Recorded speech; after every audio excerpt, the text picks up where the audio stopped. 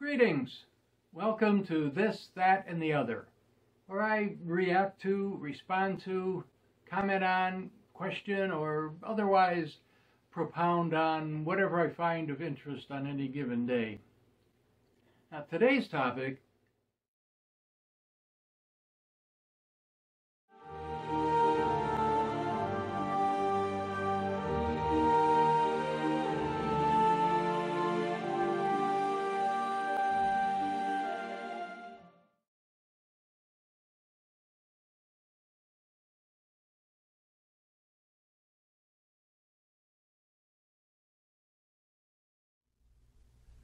thrice upon a time, in 2001, 2, and 3, I sat, like tens of millions of others, in a movie theater with my eyes bugged out and my jaw dropped.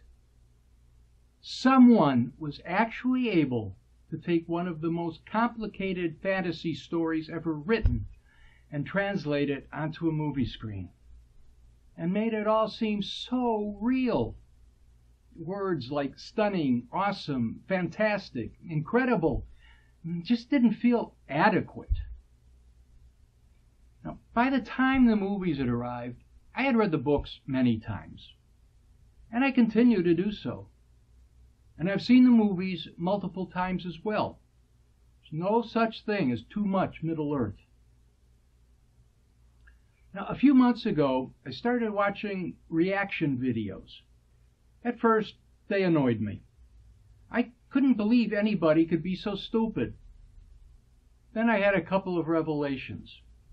First, I hadn't grasped the concept of first-time viewing. Since that soaked in, the reactions started being not so stupid. Then I realized that most all of the reactors, at least of the Fellowship of the Ring, we're watching the theatrical version, which is a big waste of time. I'm glad the comments on those reactions were in total agreement. Watch the extended edition. Once they did that, the reactions became even less stupid. They still had problems, though. The main problem is that most of the reactors are millennials. Now, not that there's anything intrinsically wrong with that, but they're just too darn young to have been exposed to any of the Tolkien universe. And they don't pay attention to what the films are saying because they're too busy talking and asking questions to thin air. So I set out to produce a series of videos to provide background information. Now, it became obvious that much of the confusion of the reactors came from not having been given adequate explanations of what had gone before. And whose fault is that, Mr. Jackson? So I tried to fill in the gaps. And I found this required viewing the movies and reading the books more or less simultaneously.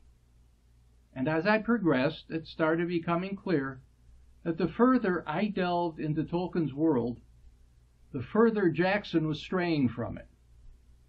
Peter Jackson was merely using Tolkien's work as a framework for writing his own epic, as opposed to actually filming the original story.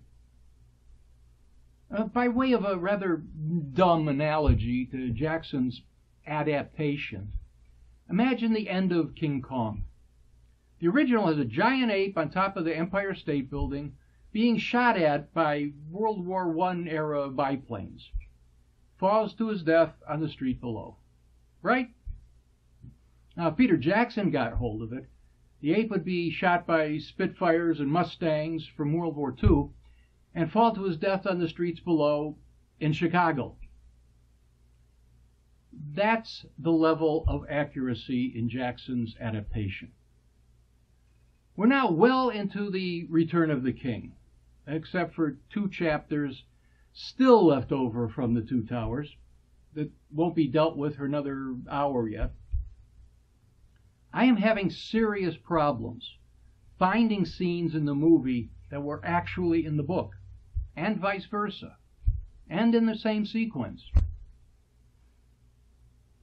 And you want to know the most annoying and frustrating thing of all?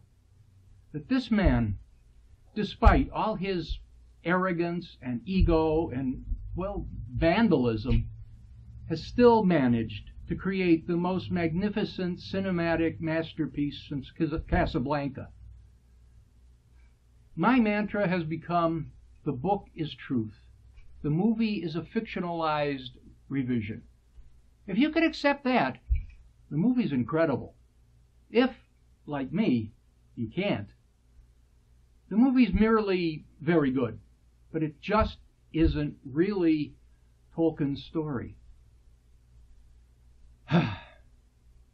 Okay, some Mozart on the stereo, a nice cup of chamomile tea, some deep breathing exercises, and I'll be ready to dive back in.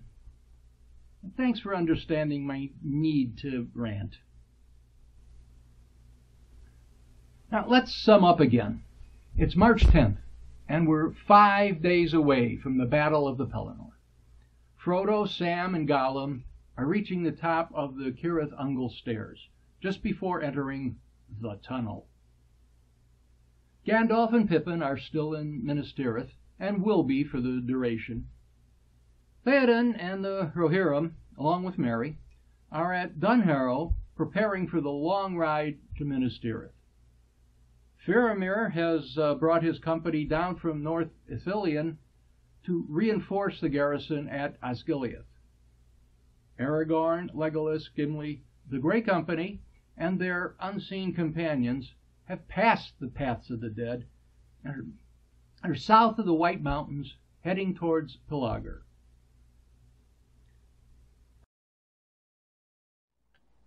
While Aragorn's supernatural subterranean activity was going on, the Rohirrim were preparing to ride to Gondor. But exactly what happens and where depends on who you listen to.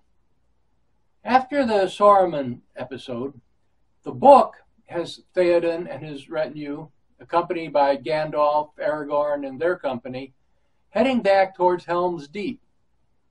They camped for the night in an unspecified location somewhere in the Westfold, around the Gap of Rohan.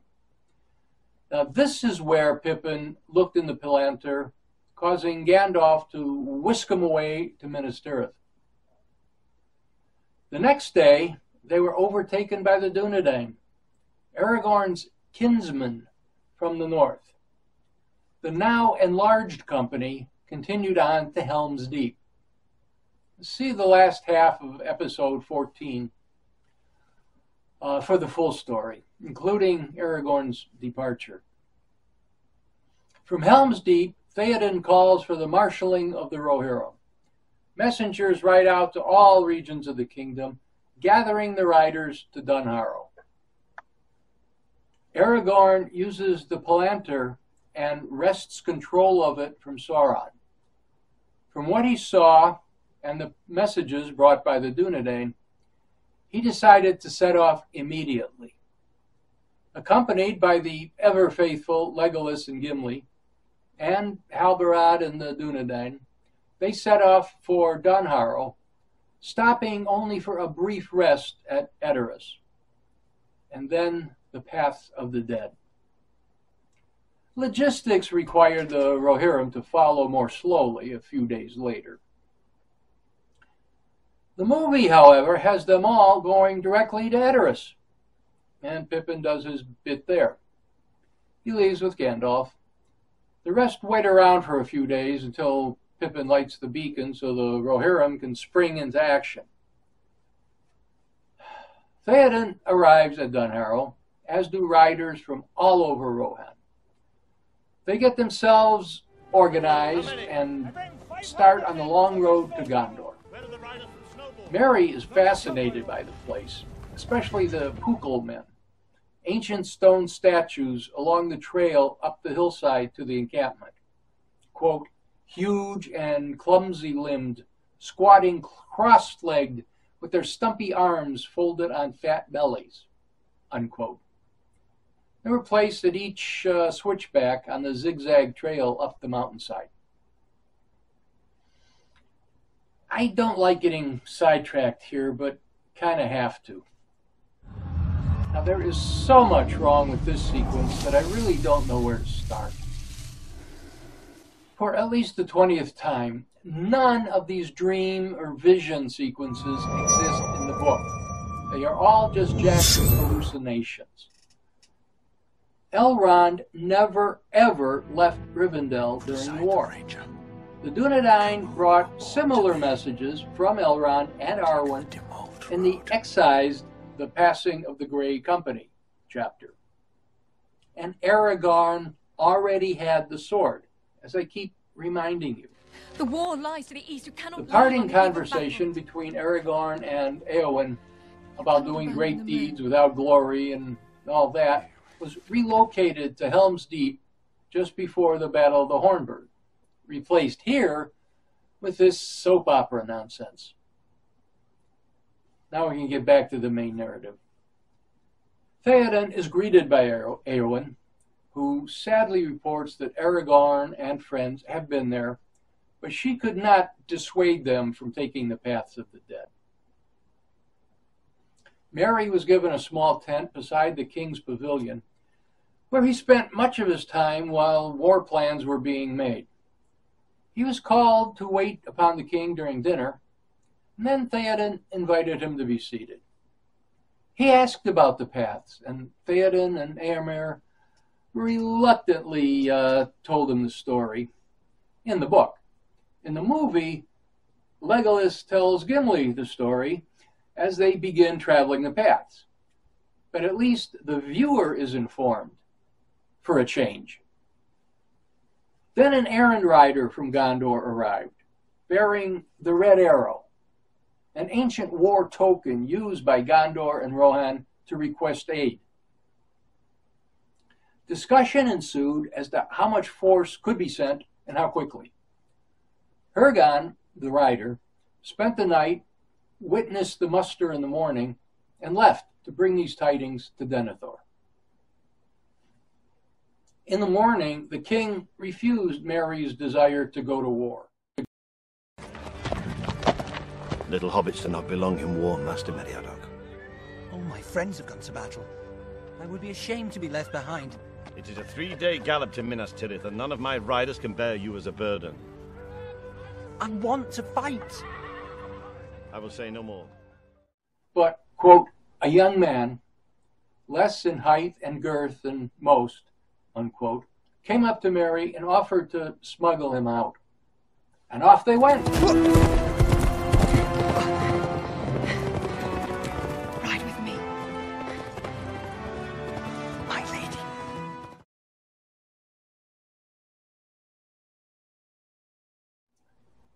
Despite the fact that the beacons were already lit, it must be stated for the gazillionth time, New Zealand undoubtedly is one of the most incredibly beautiful places on Earth.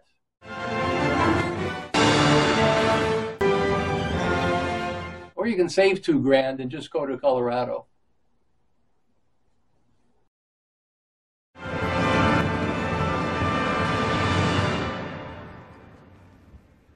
Now remember, Aragorn isn't there. The beacons are Minas City! The beacons are lit! Gun knuckles for aid! Actually, neither is Theoden. They didn't go to Edoras, remember? Well? Well? And Rohan will answer. Muster the Rohirrim! Yay! Isn't that the same alarm bell they used on Odo Island in Godzilla?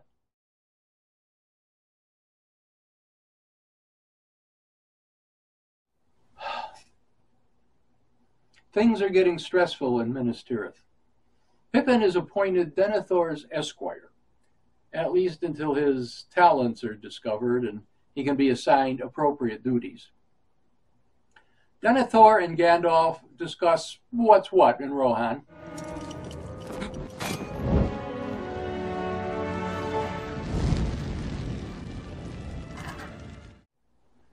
Pippin is sent to the armory to get kitted out. Imagine this is just There's a no mention ceremonial of his position. livery formerly belonging to Faramir. They don't actually expect Besides, you to do anything. Faramir has not yet returned to the city from Osgiliath.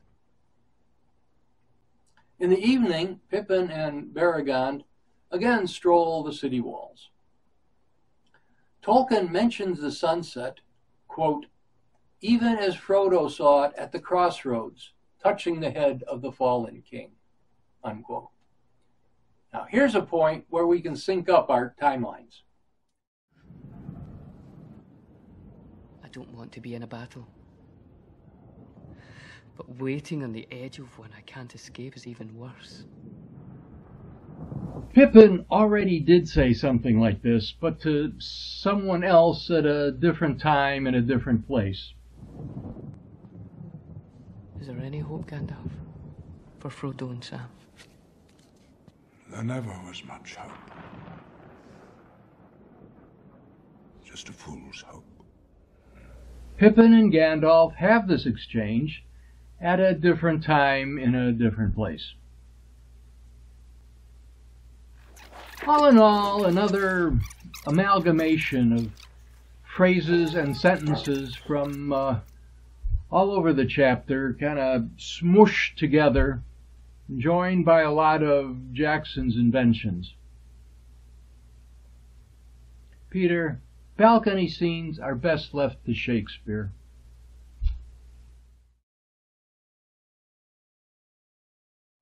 Suddenly, Nazgul appeared, apparently attacking something on the ground. Then Pippin saw what? A small group of men riding towards the city. A horn call went up. Beregond recognized it as Faramir's. Can he and his few remaining men be saved? Quote, at that moment, he caught a flash of white and silver coming from the north. Gandalf! Except Gandalf was obviously alone on Shadowfax since Pippin was watching from the city walls. And there were far fewer men, not a full company.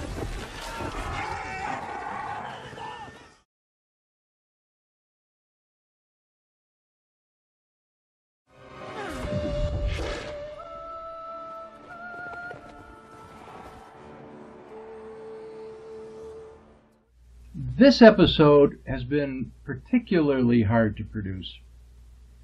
The entire Gondor sequence here is almost impossible to follow.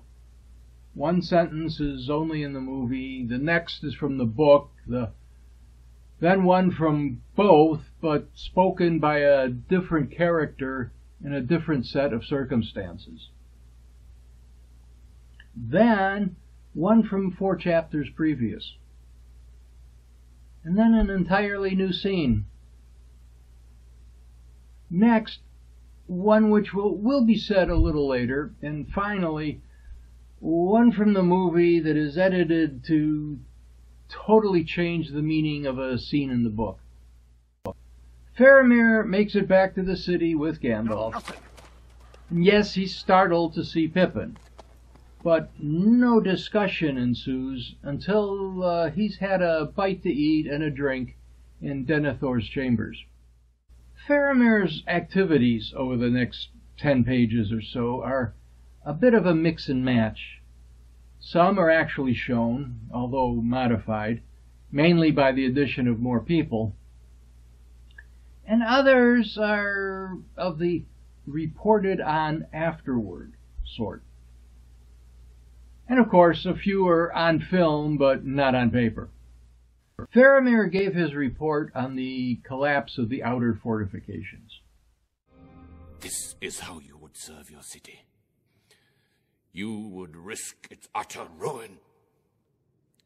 I did what I judged to be right. And only then does he mention that Pippin is... This is not the first halfling that I have seen walking out of northern legends into the Southlands. Without Gandalf asking. They then have much the same discussion as shown. You've seen Frodo and Sam? Where? When? In Ithilien. Not 2 days ago.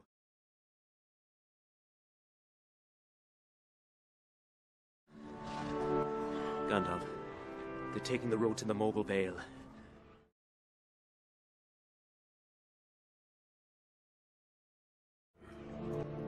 then the pass of Cirith Ungol.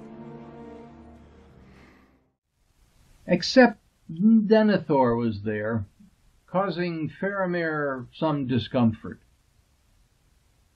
The first movie discussion between Faramir and Denethor also happens at this time. More or less. There is a lot added, mainly Gandalf and Denethor arguing about what should have been done with the ring. The exchange about wishing the sons' places had been exchanged is here instead of at the next day's council meeting. Yes. I wish that.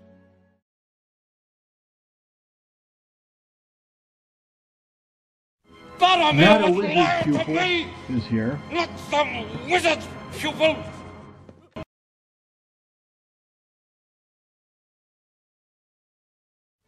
Bringing a mighty gift. Remembered his father's need. He would have brought me a kingly gift.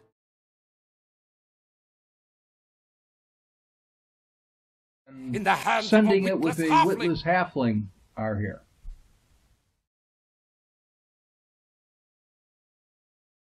I would not use the ring. Not if Minas Tirith were falling in ruin and I alone could save her. Faramir used these words when he rejected the ring way back in Chapter 5 of The Two Towers. There are a lot of changes. The main difference is that Denethor sees Faramir is exhausted, physically and mentally, and sends him off for some rest, without further belittling him. Denethor is a slightly better person in the book, and he's portrayed more as a man with a tortured mind rather than an outright tyrant.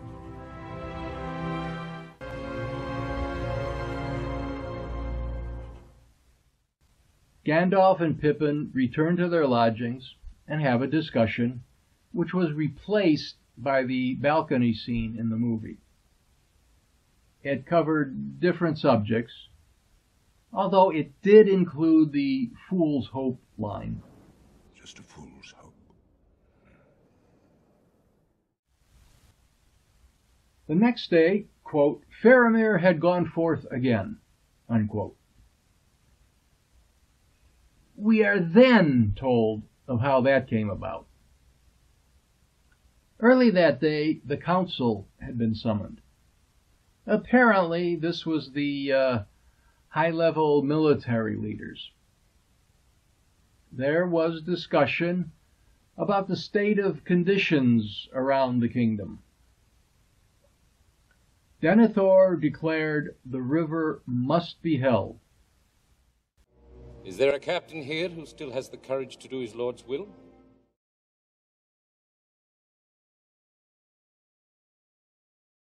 Since you're robbed of Boromir,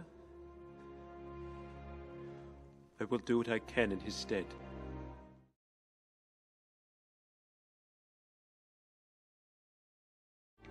If I should return, think better of me, Father. That will depend on the manner of your return. Your father loves you is here, not at the procession out the gate, which didn't happen. Do not throw away your life so rashly. Father loves you, Faramir. Bread before the end. Unfortunately, today's time has run out. Either I cut it here or wait another 10 minutes, which would be far too uncomfortable. At least we know how it's going to turn out, so we don't really need to sit on the edge of our seats till the next time. But thanks for watching, and share, like, subscribe, etc., like everyone else begs you to do.